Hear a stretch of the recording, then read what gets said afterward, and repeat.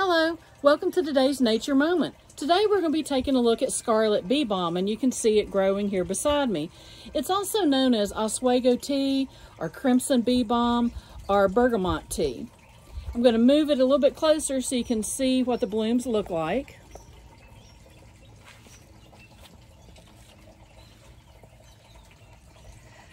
Scarlet beebalm is a perennial herb, and it usually grows 2 to 3.5 feet tall.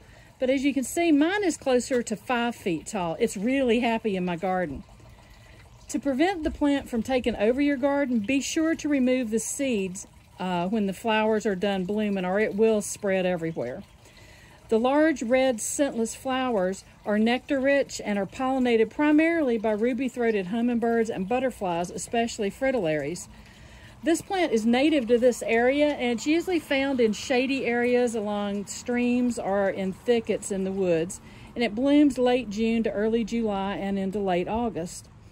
In the late 19th century, the tea made from beebalm was believed to be a remedy for many things, including colic, gas, worms, cold, fever, stomach aches, nosebleeds, just about everything you can think of. They also said that a poultice could be applied to your head if you had a headache. The one that I'm familiar with, and I have tried it before, you can use the resin from the plant, and it can be used to heal and soothe bee stings, hence the name beebalm.